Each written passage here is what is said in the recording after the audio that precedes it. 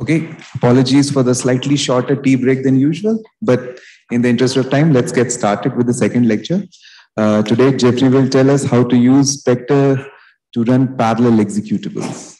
Okay, so today I'm going to continue where we left off yesterday, going through the discontinuous Galerkin derivation. So let me remind you what this was all about. So discontinuous, I guess I should spell it once. Discontinuous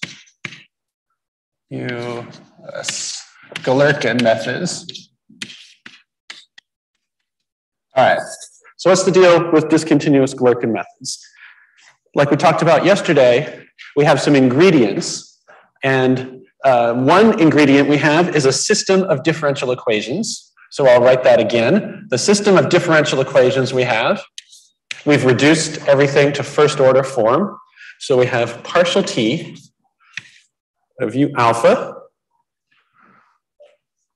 and we have then plus, sorry, I just got lost in my notes here, plus partial I fi alpha plus b I alpha beta partial I u beta minus s alpha, and that whole thing is equal to 0. So what are all these terms? So these are the time derivatives. This is the flux term we talked about yesterday. If you have a conservation law style equation like you do when you're doing hydrodynamics, then you'll have terms like this. These are the non-conservative terms. Non-conservative. And for instance, when we did the scalar wave equation yesterday and reduced it to first order form, we found that it necessarily has terms like this. The scalar wave cannot be written in a form where it's just a bunch of conservation laws. There's these extra, here, I'll make that I a little clearer, extra derivatives, extra terms that are proportional to gradients of some of the variables. And then this is the source term. Now the source term, the b, and the f, they are allowed to depend on the variables u alpha, but not their derivatives. I've written this in a form where the derivatives are shown explicitly because, like Harold was saying in the last lecture, the structure of the highest order derivatives, which here are first order derivatives, determines what kind of equation you have and what happens. Okay, so what we want to do is we want to numerically solve this equation. And the strategy we're going to use is spatial discretization. The idea is we're going to do some approximation to turn all of these spatial derivatives into something that we're going to evaluate them numerically, so that in the end, all we're going to have left are time derivatives, and then we can use methods of ordinary differential equations to solve the system. So the goal for today is to show how the discontinuous Galerkin approach gets you from here to something that only involves time derivatives. Now we're going to imagine, like yesterday, that we've got some domain, and that domain doesn't have to be a sphere, but just to make it easy, we'll imagine we start out with a sphere, and we divide it into 6 parts. I'm showing 4 here, and then you got to imagine 1 in the front and 1 in the back. And then you could imagine refining that. And so you've divided the sphere up into a bunch of hexahedral elements. So each one of these elements here, like here's an element, each one of these is a deformed cube. So let's call this element the kth element. So we'll call that omega k element. Okay, so we've got ourselves an element. And then the last bit of ingredients that we're going to need is we're going to need to talk about how we get these deformed elements and how they're related to some reference cube where we define our basis functions on. So you can imagine having an element that's some kind of deformed sphere. It doesn't have to be shaped exactly like this, and I'm not drawing it very well. not drawing it very well anyway, but you've got some kind of deformed cube, and the coordinates on this deformed cube we'll call xi, and in particular, there's some origin, and then we'll have x, we'll have y. Do I want to do it that way? Let's see. X, yeah, x, y, z. And then there's some kind of mapping that gets you there from a reference cube where all the coordinates go from -1 to 1. It's just a cube. And so this is psi and eta, and we'll make zeta going up. And so we'll call those coordinates psi I. And I think I'm probably going to put a breve on the logical. This is called the logical coordinates. So all these elements begin as a cube, -1, where each dimension goes from -1 to 1. So this is where we sort of left off last time. And we'll call this map just how does each coordinate over here, psi I breve, get mapped into a coordinate xi over here. Okay, so I just wanted to have these things up on the board so I can refer to them. Those are the ingredients. And now the next thing I want to do is, oh, there's one more thing we need. We need basis functions. So we're going to introduce a set of basis functions. Oh, and I think I'm not using breves here. I think I'm going to use lines for those indices to tell the difference between the two frames. And then the basis functions, I'm going to have some number of those. And those you can think of as functions of the logical coordinates psi I, but also because they're related to each other, you could think of those as functions of the coordinates over here as well. And the idea is you can expand everything, including, say, your variables. So we'll say u alpha is equal to a sum. And in principle, in theory, you could do this to infinity, but we'll just start at some finite value, and then we'll say u, we'll call this u I breve times each of the basis functions, and each of them depends on coordinates. All right, so this is the idea of the expansion, just like in the spectral methods that Harold's been talking about, but we're going to go through a specific way of using this expansion to discretize the problem's spatial dependence. We're going to take each element and get rid of all these spatial derivatives. Now, I haven't yet said how we're going to do that. It's sort of it's like a 5-step process or something like that. But before we get started with that, does anyone have any questions right now about anything that we've been doing with the discontinuous Galerkin derivation so far? Yes? I'm missing an index. Where? Here? I mean, I have a U alpha here. Which one do you mean? This one has an index. Oh, this is going to, so, oh yeah, because each U alpha is going to need its own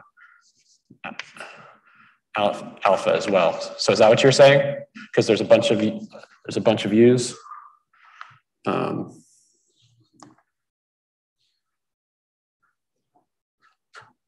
Is that what you meant, that you wanted to label this one? Okay. Okay, yeah. Yeah, you can expand each U alpha over the basis functions, and their coefficients will be different. So yeah, I should probably label those by an alpha as well as by the, sorry, that's getting a little messy in there, as well as by the I breve. Okay. Any other questions? As I've been saying, if anything looks wrong, looks like it doesn't make sense, or you have any questions, please don't hesitate to ask. There's no such thing as a dumb question.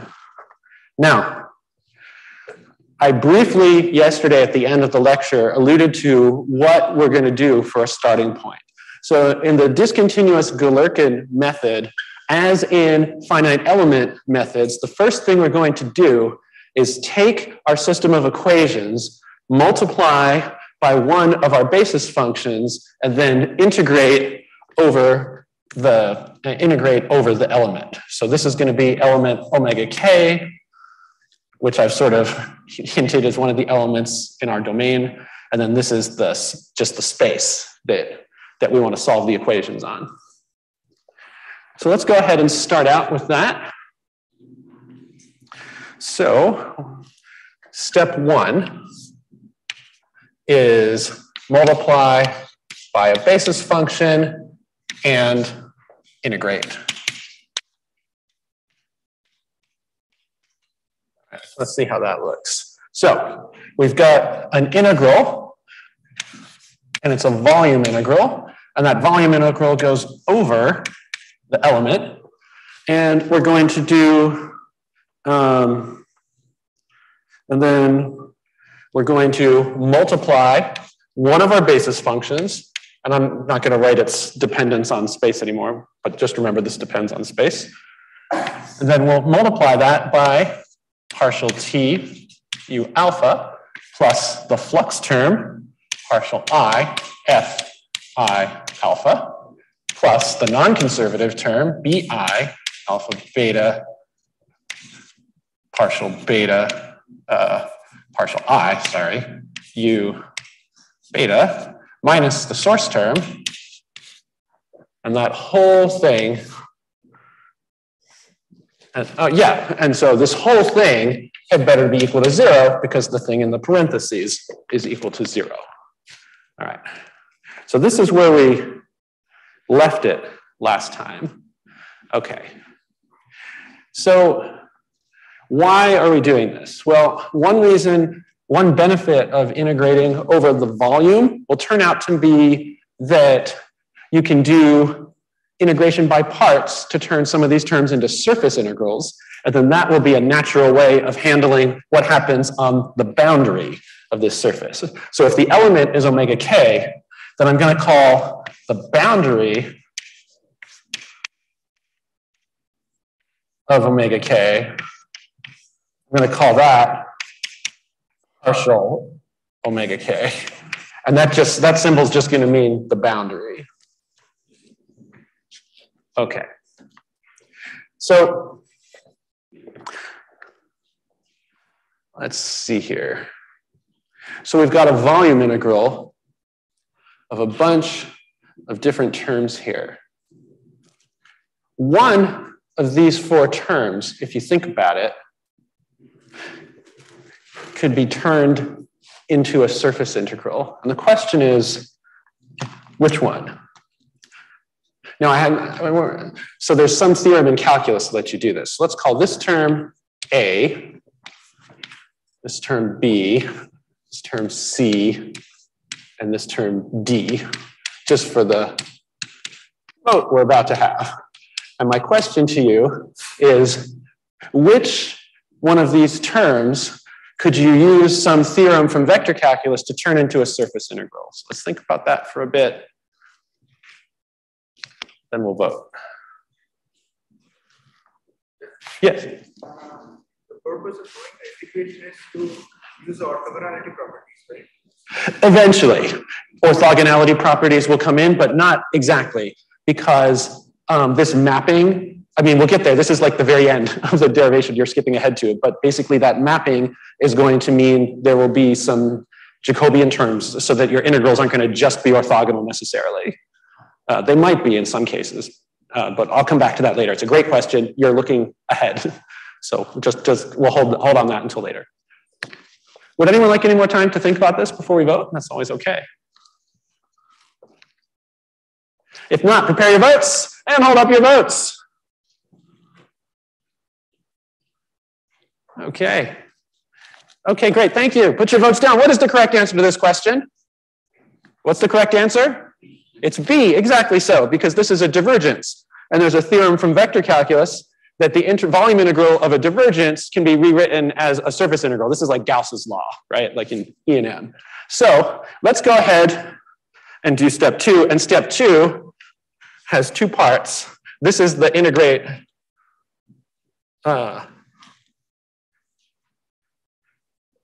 This is the integrate by parts step.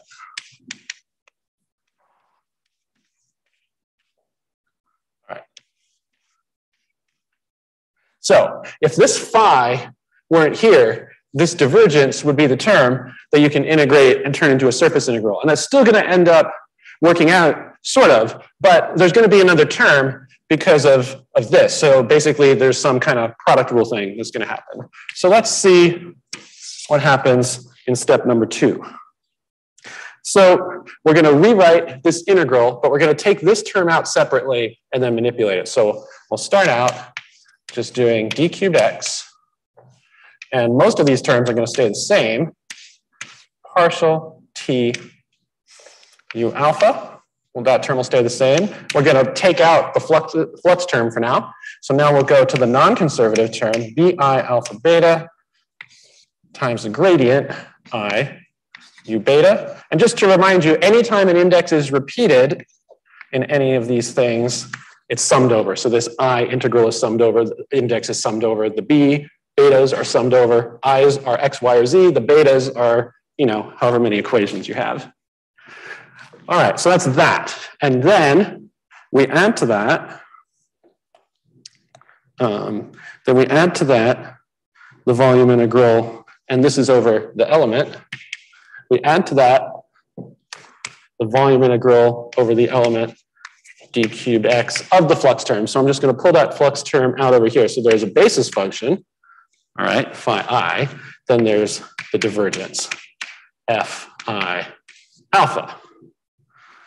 Okay, and now what we can do when you integrate by parts, what that does in this case, when you've got a volume integral, is first you pull this derivative onto the other term at the cost of a minus sign, and then you get the surface integral from the total divergence. So this just comes from the product rule. The idea is partial I of the whole thing, fi alpha phi I breathe, that's going to be equal to the term we have, fi alpha phi I breathe, plus the derivative the other way, derivative on the basis function times fi alpha. So the idea is here's the product rule. So this is the term we have. This is the term we want. We would like to move the derivative over here. So if I bring this to the other side, it'll pick up a minus sign. So that means that this integral here ends up being equal to 2 terms. And the first term is going to be minus the volume integral, omega k, d cubed x, of the derivative acting on the basis function, phi I, like that. Okay. And then that whole thing is just multiplied by the flux, but now without a derivative. But when you do that, then there's the other term, the total derivative term. So we're just replacing this by the total derivative minus the derivative the other way. So now there's going to be another term, the total derivative, and the integral of a total divergence is a surface integral. So now this is going to be a surface integral over the boundary of omega k. Surface integral over the boundary of omega k. So this is going to be an area integral. We'll call that d squared x. And it's over the entire boundary. So it's a shell integral. And then this is not going to have any derivatives at all. There's a unit normal. When you do this surface integral, there's a unit normal vector. And then you'll just have fi alpha phi I breathe. Try to tuck this wire in a little bit. It's almost yanking the mic off. So the first part of step 2 here, we haven't really done anything except replace this term in here with 2 other terms by using the product rule. And when a product rule happens under an integral, that's just integration by parts. So far, nothing's changed. Before we go on to the next step, does anybody have any questions so far?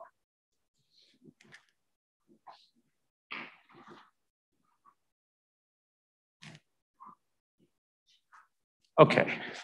if we're all good, then this is where the discontinuous Galerkin method sort of departs from other things like finite elements or whatever, where you've done some kind of integration like this. And the idea is, let me get a good color here for this. Look at this term right here. We're going to do something with this. And the idea is we're going to replace this term that just comes from the equations. So this would just be the value on the surface of the element of the normal component of the flux. We're going to replace this with a numerical flux. So this becomes a numerical flux instead, which I'm going to call G alpha. And G, the i's are summed over, so there's only the alpha index here. And this G alpha is allowed to depend on a few things. It's allowed to depend on NIFI, and it's allowed to depend on, so it's allowed to depend on that, and it's allowed to just depend on the variables, U alpha, and it's allowed, and then I've left some spaces here. We'll come back to that. This is an integral on the boundary. So I need to say some things about what's going on the boundary. So let me draw right here the situation we have with the boundary. So let's imagine we have an element, and I'm just going to draw them as squares, like they're in the logical point of view, but you know, there's a mapping, so these are really deformed cubes or something. But let's just imagine an element omega k and its neighboring element. So here's its neighboring element. So this might be omega k plus 1 or something. And I'm going to introduce some terminology here. And the terminology is the element that we're integrating over, I'm going to call the space inside it the interior, or int, but that means interior. And over here, everything that comes from the neighbor, I'm going to call the exterior. And so then here is the boundary. Now, in real life, these domains are touching each other, but I've sort of slid them apart a bit so you can see conceptually the differences. So there's the thing we're integrating over, omega k. There's a boundary between that and its neighbors. And of course, when you do the surface integral, you actually have to add up the terms from all the faces with all the neighbors, but we're just going to draw one here just so you've got the idea. So there's the interior and the exterior. And the reason I made a big deal about that is because let's say this U alpha is the value of U alpha on the interior, and this is the value of Ni on the interior, Fi on the interior. How do I want to do that? Yeah. So interior, comma I guess is how I'll do it. And then you're also, this numerical flux isn't just taking data from the thing you're integrating over anymore. Now you're also going to put in terms potentially from the neighbor, from the exterior, Ni exterior, F exterior I. Okay, so this is allowed to depend on not only this flux, but also some combination of the variables from both sides.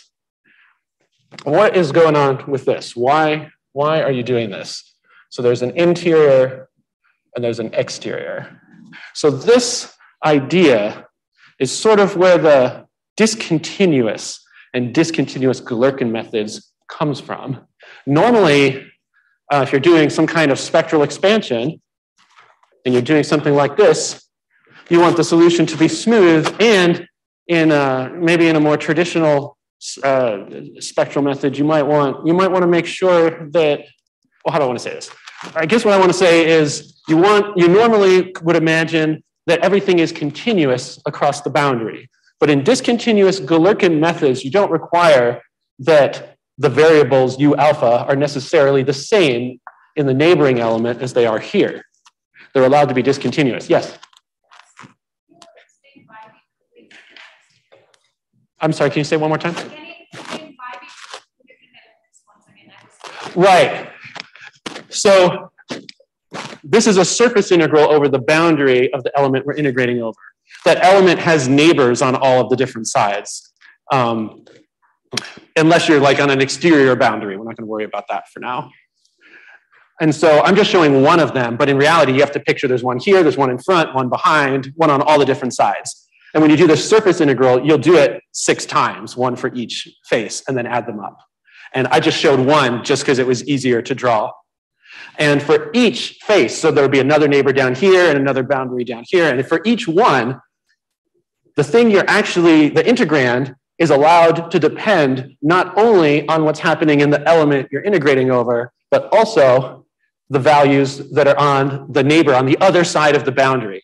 Now, you might think if I take, say, the variables U alpha exterior that are in here and evaluate them right on the boundary, and I take the variables U alpha interior and evaluate them right on the boundary, that those would necessarily be exactly the same because I'm evaluating them at the same place. But the discontinuous and discontinuous Galerkin says that these are allowed to not be exactly equal as long as their difference converges away with increasing resolution. So if you get better and better spatial discretization, more and more terms in your series expansion, then these will approach each other. And in the limit of infinite resolution, they really will be the same. But this term is introduced, instead of just using the value from the interior, we introduce some combination of the values from either side. I'll say what this G is much later. But the point now is just that this G is introduced as a way to make use of information on both sides of the boundary. They are not allowed to be, and they are allowed to be different. Now, in the limit that if the interior side quantities are equal to all the exterior quantities, so in the continuum limit where they really are exactly the same, in that case, then this G alpha just goes back to the thing you started with, NIFI alpha. It doesn't matter to say int or ext anymore, because in the limit that they're the same, this G is not going to add anything. But if they're different, then this controls what happens at the boundaries to make sure, and basically this is here to make sure that whatever might be flowing into the element from the neighbor is the same as what's flowing out of the neighboring element. So there's some kind of like conservation of flow. Like if something leaves one element, it enters the other, and vice versa. And when these are allowed to be discontinuous, this term here is going to enforce that what leaves one element enters the other. And that's an important enough idea. Maybe I'll even write that down. What leaves one element enters the neighboring element, and vice versa. Okay, so this is the departure from just integrating and manipulating it. Now we're going to replace this term with a G. Yes? Yeah, so if the values u int and u ext are the same, this is what I was trying to say here, then this G reduces back to as if I hadn't replaced the original thing, and then you haven't really done anything different. The only time this G is different is if they're not the same on either side. I'm asking, so this is the one hand. So if the infinite resolution, then you get that but is the I'm sorry, can you use the microphone, please?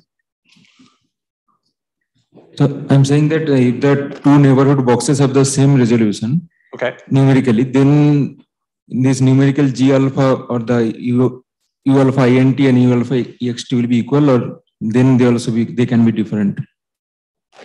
So numerically, the values on either side can be different, but I'm still not quite sure I understand what Is it due to the different resolutions you're choosing for different boxes, or? Even if the resolutions are the same, the values can be different. Like the value of the U alphas, list of the variables could be different, even if the resolutions are the same. But the resolutions don't necessarily have to be the same on either side. Okay, so even if the resolution is same, then what causing them to be different? So even if the resolution is the same, the value of one of my variables, like say if I'm doing the scalar wave equation, the value of the G might not be exactly the same on this side of the boundary as this side. They differ by something amounting to numerical error. In the limit of infinite resolution, they're the same, but at finite resolution, they're allowed to be different, even if there's the same number of grid points on either side. Is that what you're asking? I see. Okay, thank you. Won't that set up a gradient that will lead to stuff flowing across the boundary if they're different? Yeah, it will lead to things flowing across the boundary, and then this term ensures that whatever leaves this element flows into the neighbor and vice versa. And this term is here to control that and make sure that you don't, but that's fine. As long as it converges away, that's fine. Now, these discontinuities aren't necessarily big. I mean, you want them to be small, and they're eventually going to be infinitely small if you go to infinite resolution. This is not something that would handle a real sharp feature where, like the surface of a star, something where it's really largely discontinuous. For that, these kinds of methods don't work very well. But just like because of the Gibbs phenomenon and stuff that Harold was talking about. But it's allowed, they're not enforced to be exactly numerically the same. The difference converges away, it's numerical error. Yes? Suppose, so in reality, can we imagine this? So a black hole is accreting matter and it is continuously accreting matter, and at some point the discontinuity arises that you were talking about. So, yeah, if I understand the question, there's sort of two different kinds of discontinuities. So there's the kind that converges away with resolution, and there's the kind that's physical. So you talked about accreting matter onto a black hole. So, but here's an even starker example. So imagine you just have a neutron star, right? Then it has a surface, and very, very sharply, it goes from the density being non-zero to the matter density being zero. So that's a shock. And shocks are a discontinuity that is physical, and you want to resolve that sharp feature. But then this kind of discontinuity that I'm allowing here, this is numerical because it converges away as you turn up the resolution. So I'm glad you asked about that. I really appreciate these questions because I really should have better emphasized the difference. We're allowing things to not be exactly the same, but at the limit of infinite resolution, they should be. These methods, this discontinuous Galerkin approach does not work well when you have a physical discontinuity where things, or even a sharp feature where things are changing very, very quickly. But this kind of thing, this is just, the discontinuity is just caused by finite resolution, and it will go away if you turn up the resolution to infinity. Okay? Yes?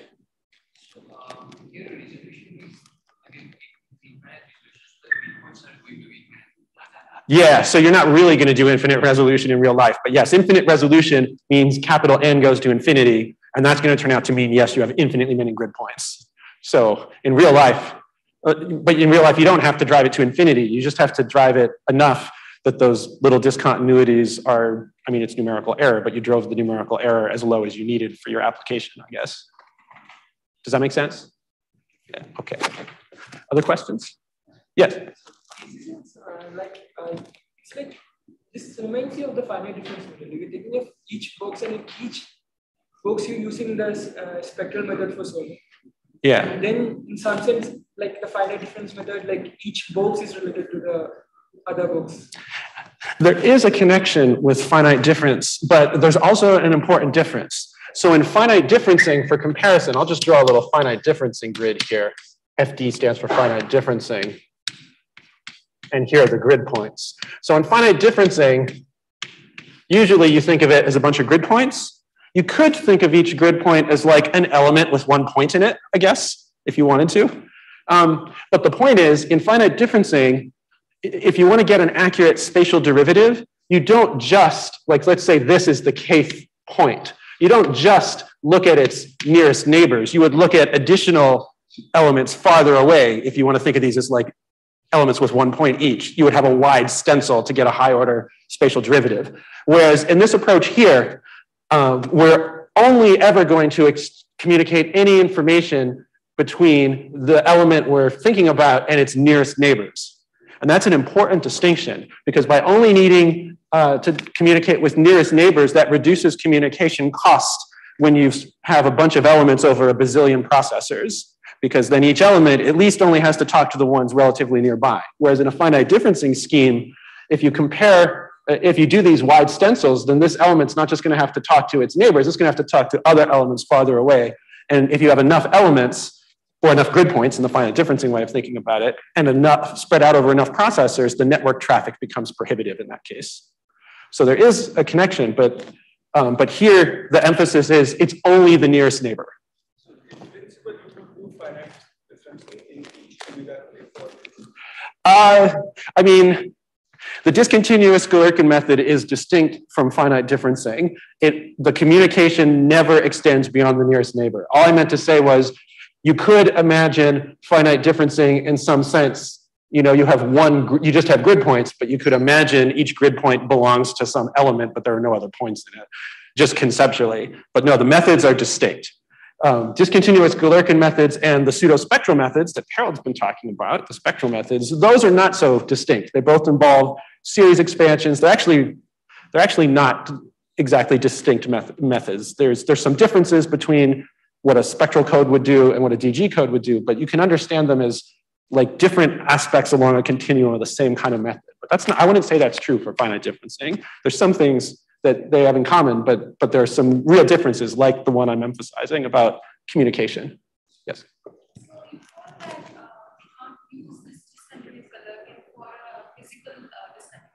Yeah. We can't use it for neutron stars. Oh, what a wonderful question. So let me say a little bit more about what about DG and shocks? So I said it doesn't work very well for that. So does that mean you can't do this for black holes and neutron stars? Well, when we started writing Spectre, like the ideas for it started back in 2012, and the code we started writing sometime later in the mid 2010s. We knew that the literature had some shock capturing ideas for discontinuous Galerkin.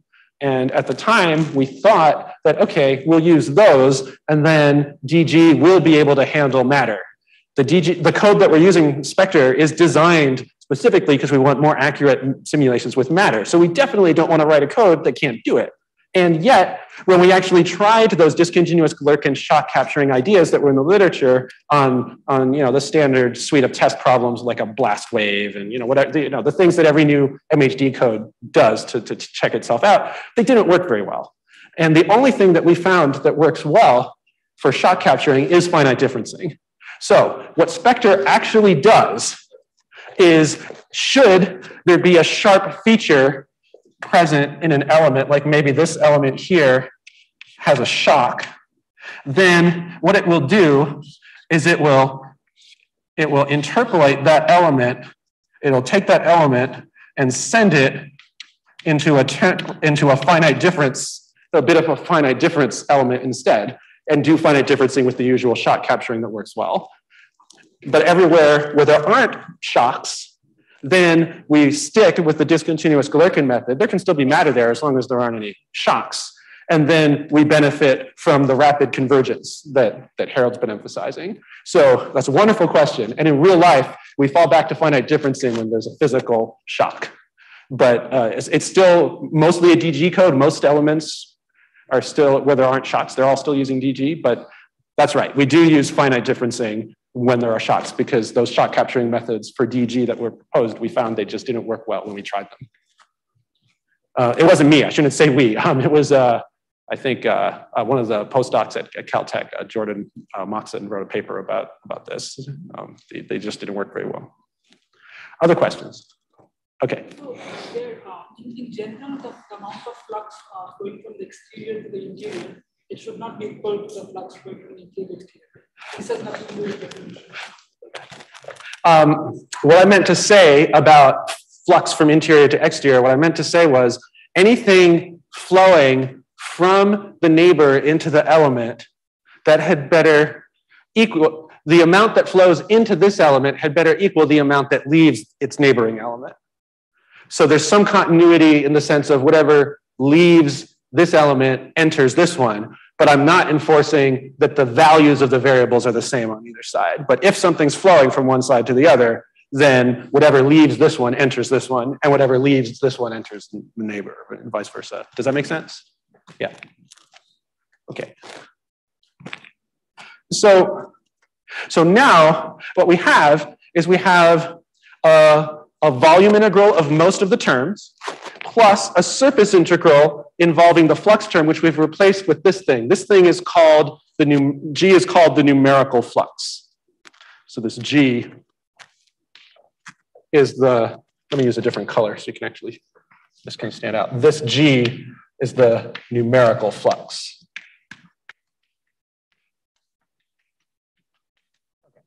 Now, there's one other thing we have to worry about at this stage.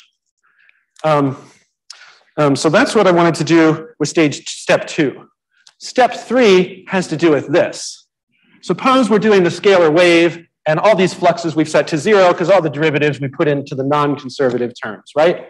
You still have to worry about whatever leaves one element enters the other. You still have some information flowing. But it's not characterized by a flux. It's what controls the flow of information is something called, so the flow of information for the non-conservative parts of this are controlled by something called the characteristic fields.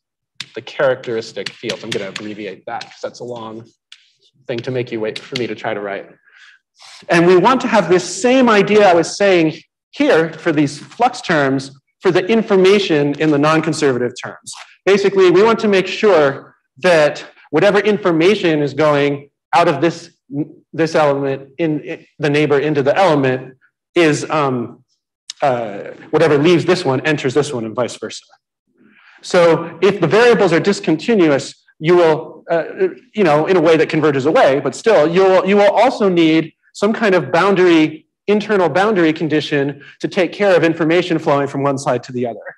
And basically you want some, not continuity of the variables necessarily, but any outgoing characteristic fields on this side had better be incoming characteristic fields on this side that are the same. Oh, there was one more thing I wanted to draw here. I talked about these normal vectors. These are unit normals to the boundary. So, where's my arm going? So here is a unit normal vector, and I'll call that ni int. This is the one on the element. And then over here, this is the unit normal vector on the exterior. And I drew them with different lengths because I exaggerated it, but if the variables, like if you're doing GR, the space-time metric, is different on either side, then the normals might be different on either side, just in a way that converges away. And in the derivation that I'm doing, I'm assuming that the normals on each element and its neighbor point in the same direction. That's why I drew them pointing the same way. Harold, no, he didn't allude to this yet, but there's another thing, sort of like, the n-1 business that he was talking about. There's another issue where there's a sign to keep track of which way these normal vectors to the elements are pointing. In practice, in the code, we usually always make the normals point outwards, and then there's some extra minus signs that I don't want to worry about right now. So I'm going to stick with this convention. Yeah. So for the scalar wave, I don't think the lengths, it makes sense for the lengths to be different, but these are unit normal vectors. So you have to normalize them. And if you're doing general relativity, you normalize them with the spatial metric. And if the spatial metric differs on either side by a small amount that would converge away, then the normal vector the unit normal vector can too, because you're normalizing it with a different metric. Yeah, they're close. And as you turn up the resolution, they get closer, but they're not exactly the same. You mean the directions are different or the magnitude is different? I meant the magnitudes are different. The directions are meant to be the same here. They're both pointing to the right on my drawing.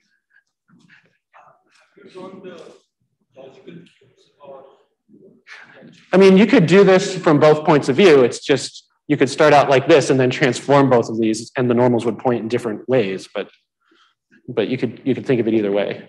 Now, it's just a choice here that I'm calling the normals pointing in the same direction. You could do this whole derivation where the normals point in opposite directions, but then there would just be some different signs in some places. The unit vector just has a magnitude of 4. It has a magnitude of 1, but how you get that magnitude of 1 depends on your measure of distance, and that's the metric. And if the metric is allowed to be discontinuous, then numerically the components of your normal vector might be different. Okay, maybe the length is still 1 in the sense that it's a unit vector, but numerically the components of that normal vector will not be the same on either side of the boundary. And that's what I meant to indicate there, because the thing that you're normalizing the normal with is different. Yeah, the components are different means that it has a different direction, right? Its magnitude is 1, but just the components are different. That means there's a slight difference in the direction. Well, the direction is always perpendicular to the surface. Yeah. But numerically, they're allowed to not be exactly the same. So you start out with something that is, 1, 0, 0, and then you normalize that by doing a dot product, and you'll get a different magnitude to divide by, depending on what the metric is. That's all. Anyway, that's just to justify why I'm writing ni int and ni ext. So you start out, if you want to make a normal vector, you would start out by saying, if like this is the x direction maybe, then you would start out by saying, okay, an unnormalized normal vector might have components like this. And then and so we could call this like n prime vector. And then the way that you normalize it is you dot it with itself, and the dot product uses the metric. And so that's where the difference comes in, because when you compute the magnitude that you have to divide by, n prime dot n prime, that's equal to gij n prime I n prime j. And if that g is different on either side of the boundary, then this thing, which you divide the 1, 0, 0 by, is different on either side. So it's not that the direction is different, it's just that the numerical value of the components to actually make the magnitude 1 with the spatial metric on either side is different. Does that make sense? No, but okay. Oh, okay. Maybe we can talk more about it afterwards then. Okay. Let's move on. I want to talk about what we do to control the flow of information in terms of these characteristic fields across the boundary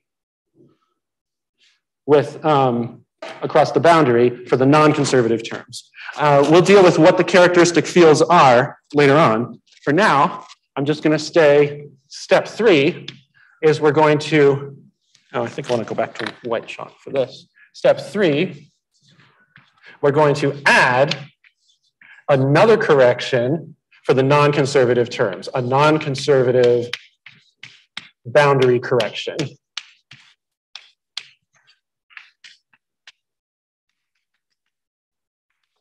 we're going to call that boundary correction d alpha. And d alpha is allowed to depend on ni int bi alpha beta interior. The same thing for the exterior bi exterior alpha beta, u alpha interior, u alpha exterior. Okay.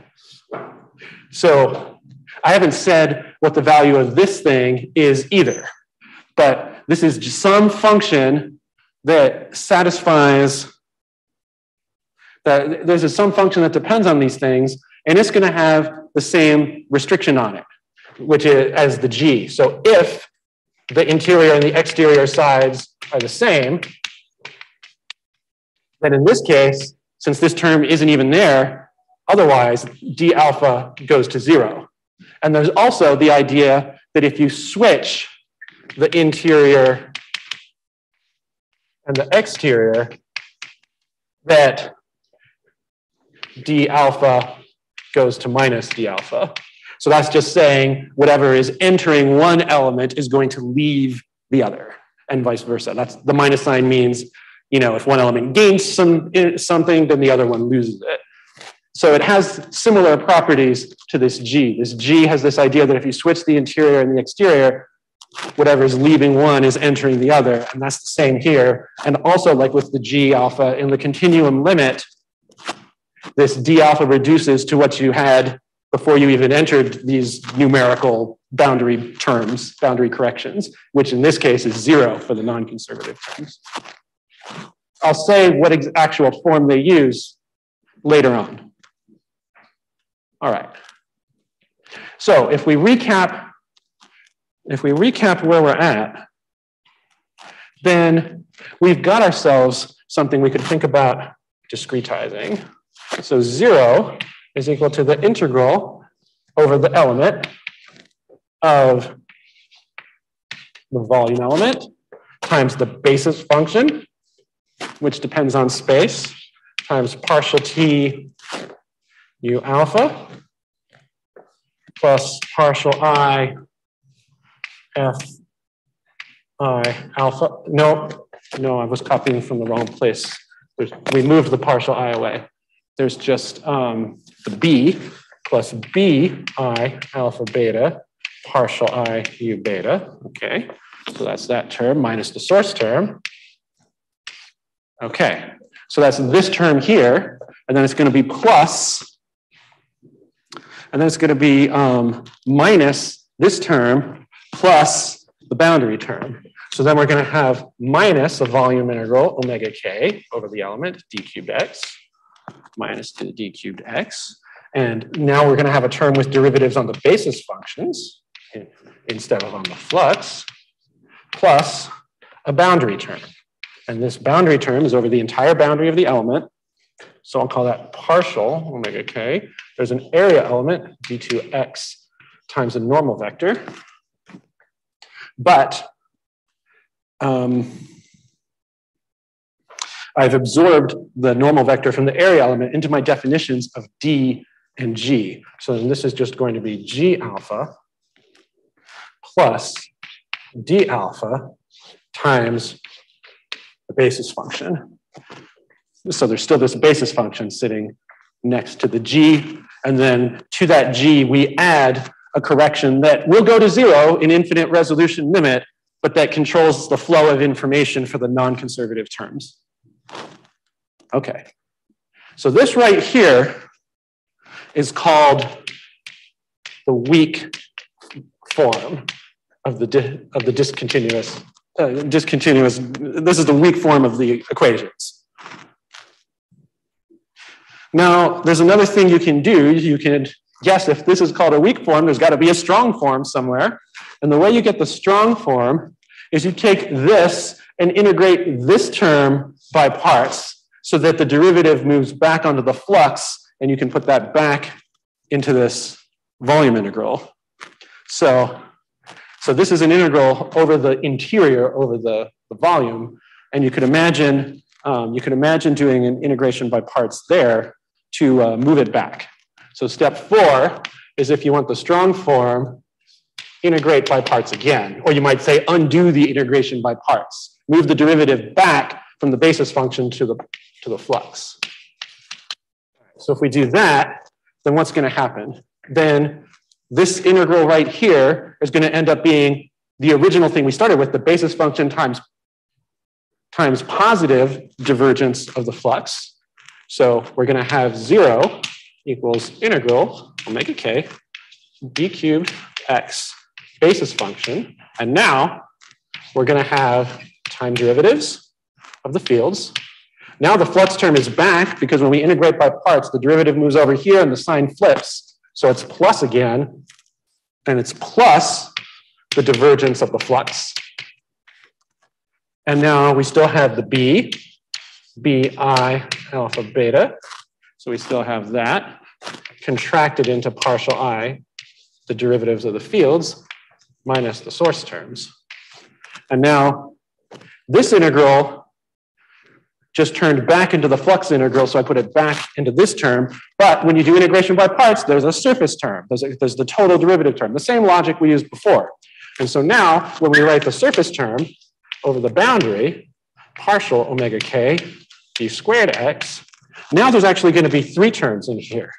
So there's going to be the g alpha, and there's going to be this boundary correction for the non-conservative terms. But now there's going to be, the product of all of the basis functions and the flux and the normal vector from the surface integral. the total derivative term. So there's going to be an Ni times Fi alpha, and all of these terms are going to be multiplied by the basis functions. And this index I breathe is going to label which basis function you've got. And now I'm going to explicitly say, since these boundary terms involve things on the interior or the exterior, since this integral was taken over the omega k, over the element itself, the interior, these terms here, when you undo the integration by parts, are evaluated in the element itself, in the interior, not in the neighbor. So this is called the strong form.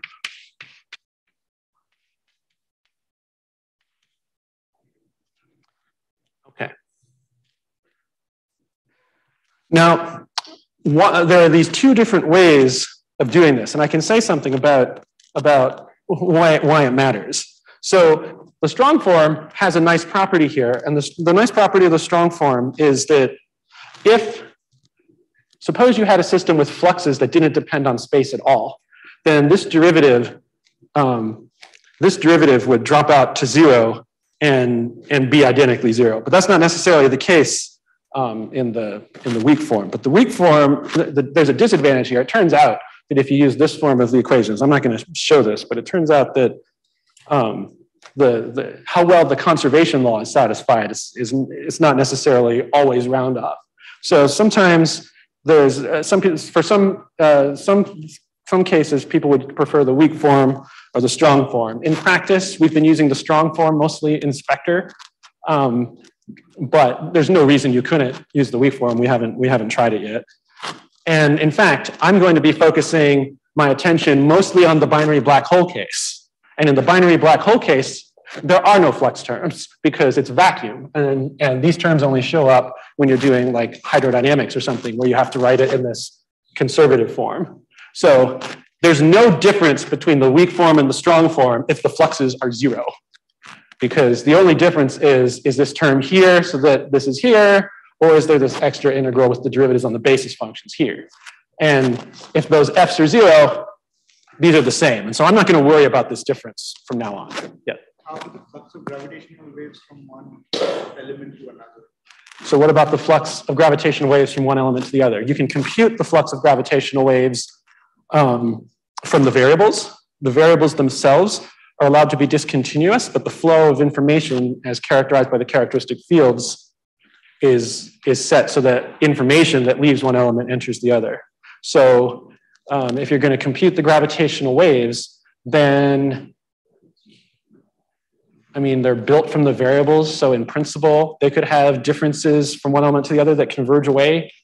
But whatever part of them is connected to the characteristic fields, those still satisfy what leaves one element enters the other. I'm not sure I can give you a better answer than that.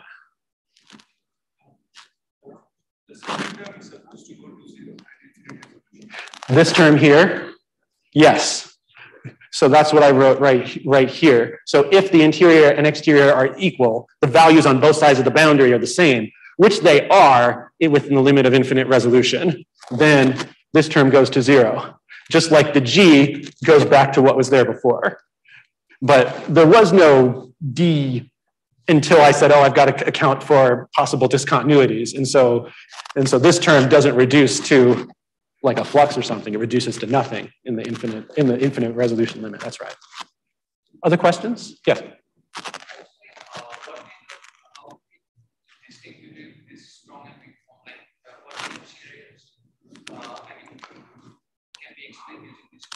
Yeah, so I don't know. I mean, I mostly do the vacuum side, so I don't have as deep an insight as some other people might about the trade-offs of these different forms. I know that in engineering, they like the weak form a lot. They like having the derivatives on the basis functions and not on the flux term. So like if they're doing like, I don't know, engineering applications, like if you're doing fluid flow or something. I think that when we've been looking at what we've been doing with Spectre so far is use the strong form, but I think it's a matter of preference more than, I mean, I don't have a good feeling yet, and I don't know if anyone in our collaboration does about which one of these would perform better in practice for the problems we're doing, because we haven't tried the weak form much yet. So it's an interesting question. I wish I knew more, but I don't actually know very well, because this involves just the matter terms that I don't spend most of my time thinking about. So I'm not as sure about that. But I know that this form is more popular in like engineering. So, other questions? Yes. Why does the middle term take only information from the key and then in the second time? Oh, this term. Great question. Why is this the interior? Because this term came from integrating this integral by parts. And this integral is over the interior. The only reason the neighbor entered at all was when we replaced this term in the surface integral with a numerical flux, and when we added this boundary correction for the non-conservative terms. So D and G are the only times where we said, okay, for our numerical method, we need to account for these discontinuities, so we're going to change things and put in some kind of a function that can depend on things on both sides. But this term here is just the surface term you get from undoing integration by parts of this integral here. And this integral doesn't make any reference to the interior or exterior, and we're not doing any kind of numerical replacements of things here. So that's why this one, is only on the interior, because it's coming from an integral only on the interior. Does that kind of make sense? Okay. So almost there. So what we've done is we've recast the equations in a form where we've got a volume integral and we've got a surface integral, and some of the things in here take care of possible numerical errors that lead to little discontinuities at the boundaries of the elements. So now, to finish the spatial discretization, the last step is to come all the way back here to the spatial expansion, to the spectral expansion. Now we're going to introduce, we're going to expand every term in the equations. So the notation that I'm going to use here is like this.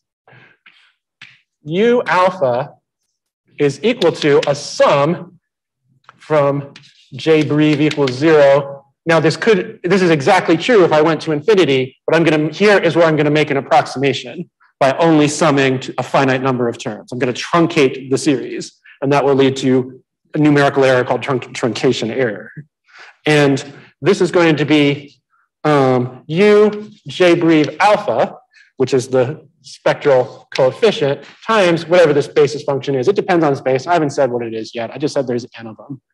And I'm going to write this as just u j breve alpha phi j breve. And since this index is repeated, the summation is implied. So when I'm about to rewrite the equation, I'm going to expand every single one of these terms in terms of coefficients like this times basis functions, but I'm not going to keep writing the summation because that's too much. Okay, so step 5 is spectral expansion. Spectrally expand everything, insert that. So what are we going to get here? I'll draw a little line here so we can keep these equations separate. 0 is going to be equal to, and now what's going to happen? Well, let's think about the time derivative term first. Integral d cubed x over the volume of the element omega k. Now we already had a basis function that we multiplied everything by here. And let's say if we just had the time derivative term, then we would get partial t. And now this sum, u alpha, is going to become uj breve alpha times phi j. And now here's the thing. Are the basis functions, do they depend on, let me ask you a couple of questions. Just call out yes or no. Do the basis functions depend on space? Yes or no? Yes. Do they depend on time?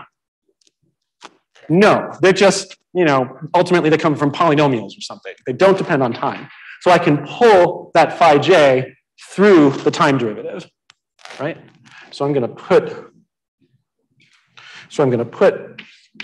the phi j over there instead. Okay. All right, so that's the first term. And remember, there's a summation over the repeated J index implied here, because I'm expanding this term out. So there's actually a whole bunch of terms here. Okay, we're going to do the same thing for the flux. This is the flux term, partial I, F I alpha beta.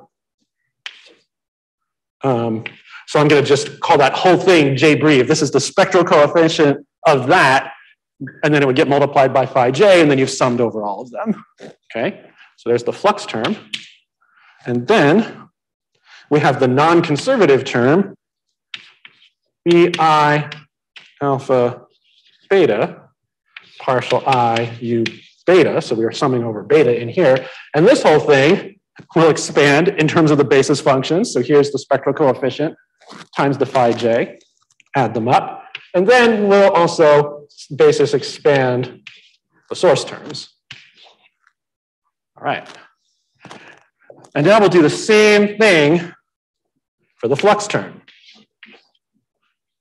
Partial omega k. And I'm doing this with the strong form. You could do the same thing with the weak form. Since that's the one we're using, I'm going to stick with that one. Okay. And then this integral is going to be d squared x over the surface. There was already a phi breve I in there. And now we're going to series expand everything. So there will be a term like, well, series expand the j breve alpha, and that would be multiplied by phi breve j, but I'm going to move the phi breve j over here.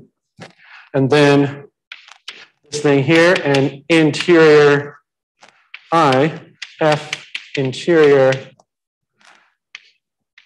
I alpha, this thing that's left over, also we'll series expand, multiply that times each basis function phi breve j, then sum over them all. And then we'll do the same thing for the non-conservative boundary correction, dj breve alpha. Okay, so this strong form of the equations, once I make this kind of approximation for each term in here and expand them all in terms of the basis functions, I can pull the basis functions together over here. Now I have a question for you to vote on in a minute, but first, are there any questions about this last step that I just did?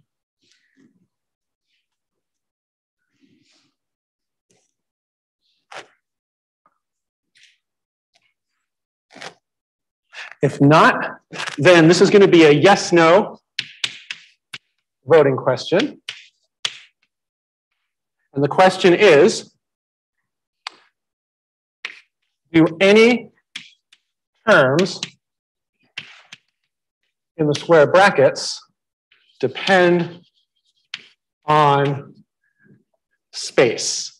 So that means either psi I or if you've gone through this coordinate mapping, the x's. Do any of the terms in the square brackets depend on space? So let's think about that for a bit, and then we'll have a vote.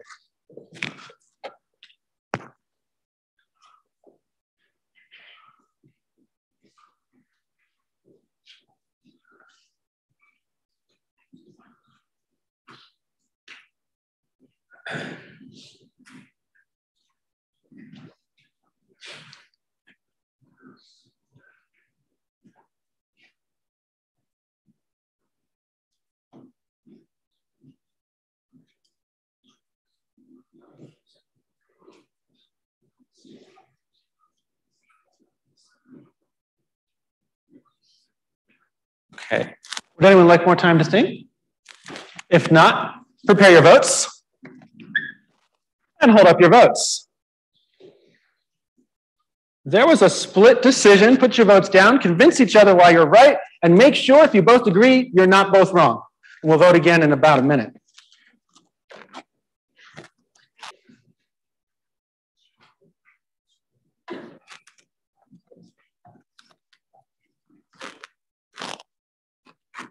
Okay, I heard some good discussion, but let's come back together and see if the class comes to a consensus or not. Prepare your votes again and hold up your votes again. Okay. Thank you. Put your votes down. There was a nice shift in the right direction, but there's still a lot of disagreement on this question. So let's come back to a simpler example, and then we'll come back to the voting question itself. Let's look at this formula right here for U alpha. Let's look at each term.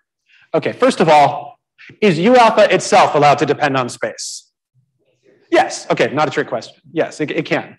How about the phi? Is the phi allowed to depend on space? Yes, those are the basis functions. What about the spectral expansion coefficient, the U J breve alpha? Does that depend on space? No, those are numbers. Those are numbers, and the spatial dependence is captured in the basis functions. That's the idea of the spectral expansion.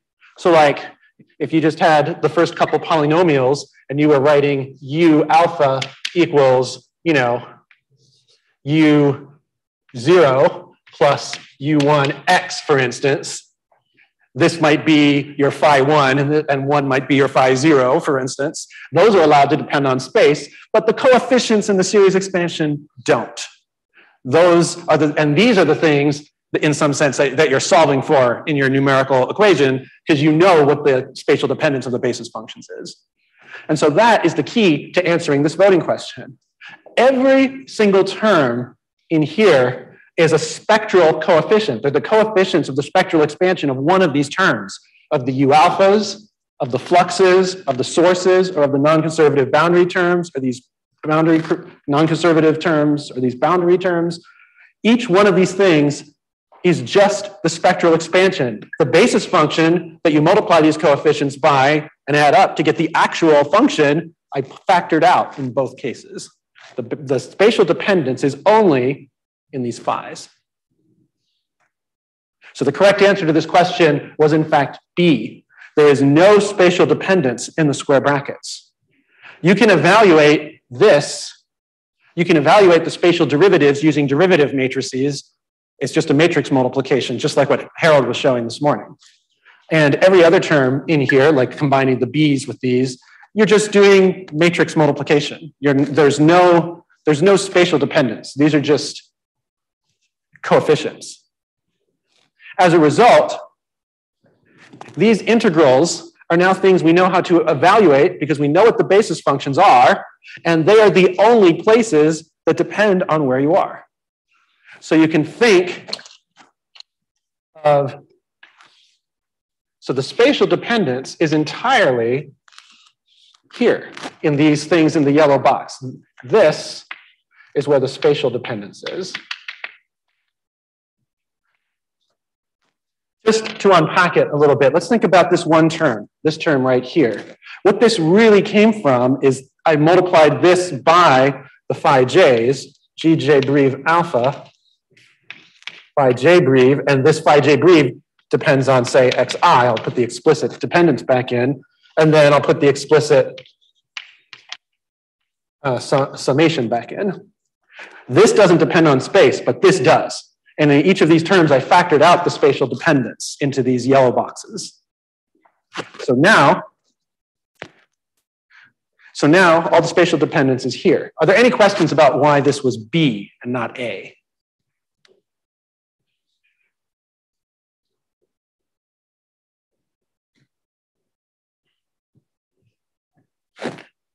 If not, then let me say something about these. This matrix has a name. This has a name. This is called the mass matrix, M, I breve, J breve. This is the mass matrix.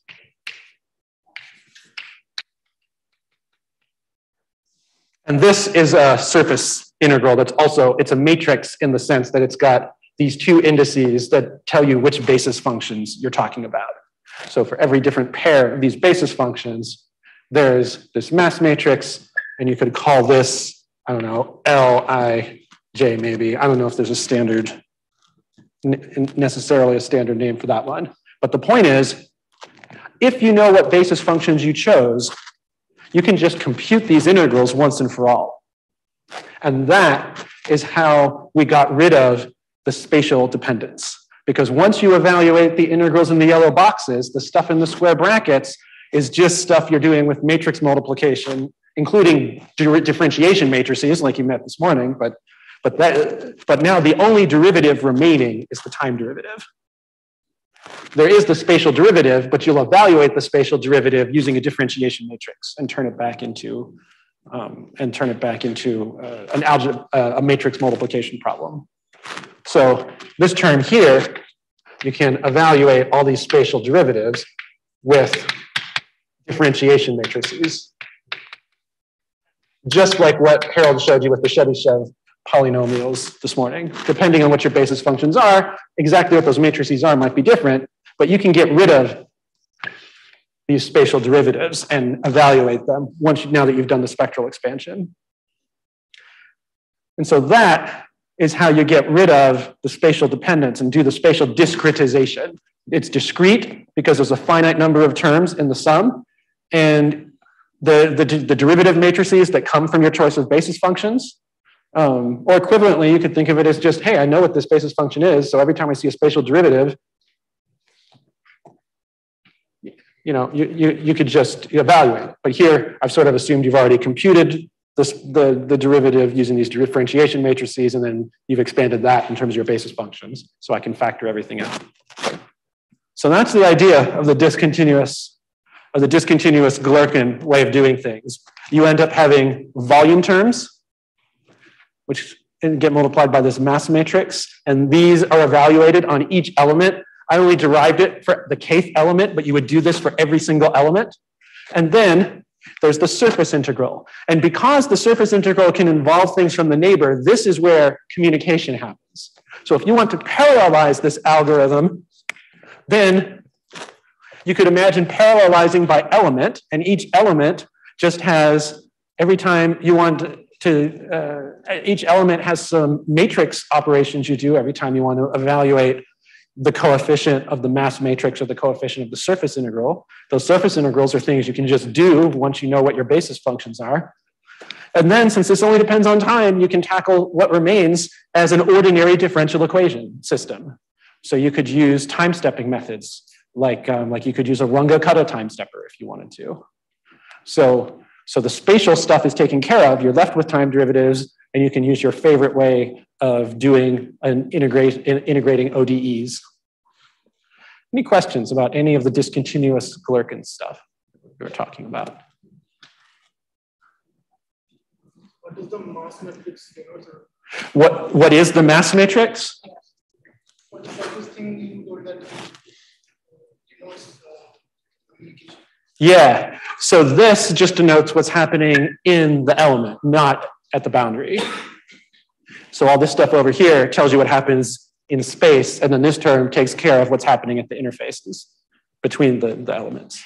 So the top row, it tells you what happens in all of these, and then the surface integral controls what's happening across their intersection.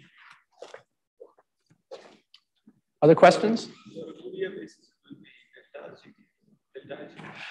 Interesting question. In fact, that was a voting question I was about to ask everyone. So rather than answer you right away, I'm going to ask you all to think about this. So I'm going to say my last, I guess I'm not supposed to go too far that way, but I'll say here, if, I haven't said what phi breve I and phi breve j are. Now you asked if they're Fourier, but let's say they're any two functions that are orthogonal. And the question is that volume integral omega k d cubed x phi I breve phi j breve equal to 0?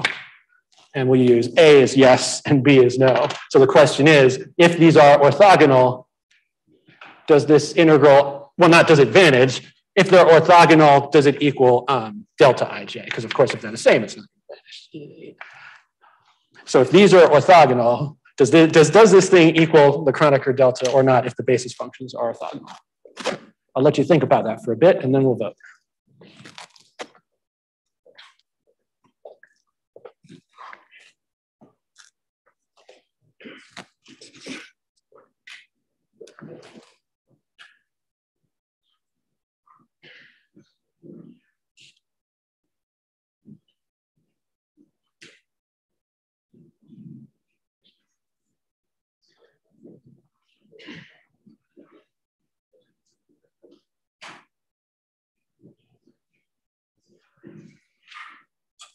Unless anyone wants more time to think, let's prepare your votes. And hold up your votes.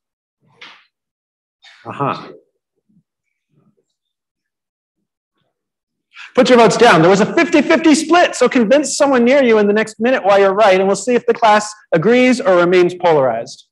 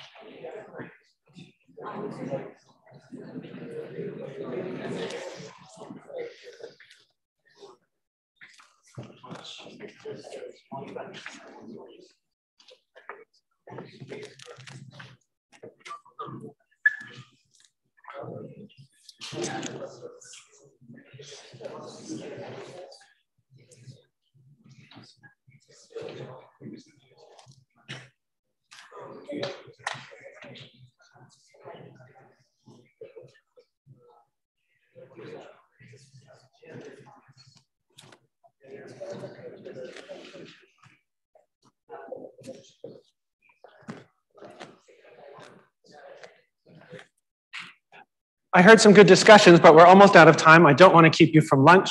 So let's prepare your votes one more time and hold up your votes and see what consensus the class came to. Okay.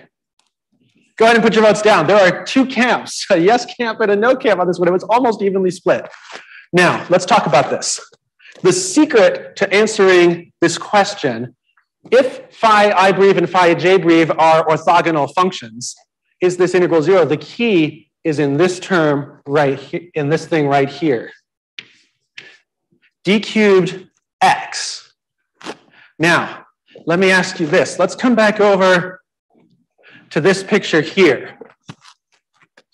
What kind of a coordinate is x? Is x describing where you are in one of these deformed cubes or in the logical cube? The deformed cube. But if you're going to introduce basis functions that are, say, orthogonal polynomials, like Chebyshev polynomials going from -1 to 1, where would those polynomials be defined to be orthogonal on? What space do they live in? Logical. So the polynomials, the basis functions, live here. So if you want to evaluate an integral like this, and we'll just go over here. If you want to evaluate this and use orthogonality, what you have to do is integrate over the element and change variables to d cubed psi, to the logical coordinates. And when you do that, you will pick up a determinant of a Jacobian, of some Jacobian term, and I'll just write that as j, times phi breve I, phi breve j. Now, if it turns out that your cube, if it turns out that you chose a domain where instead of doing a sphere, you're really integrating over a cube from -1 to 1, then this Jacobian would be an identity matrix, its determinant would be 1, and then when you evaluate this thing, you would get the Kronecker delta. But if that's not the case, and this Jacobian has a determinant that isn't 1, or isn't a constant, so that you didn't just say stretch your cube into some kind of a brick, but you actually changed its shape like over there, then that will break, the spatial dependence of the Jacobian will break the integral always being the Kronecker delta. So the correct answer to this question in general is actually no, because of the Jacobian that comes in when you change variables to actually integrate in the logical space. So I've been carrying those dx's around the whole time, but when you actually want to integrate using these basis functions, you've got to change variables to the logical frame where they're defined if you want to use their orthogonality properties. Questions? Yes? But we define the basis functions in the Yeah. So you could imagine to find them in the physical space. They're not going to be Legendre polynomials or Chebyshev polynomials because all their nice properties go from -1 to 1 and your physical space probably doesn't. You could imagine doing something like that, but it's not obvious to me that you could always do it with functions that are orthogonal over whatever the domain you defined it is. In general, you'll have these Jacobians showing up.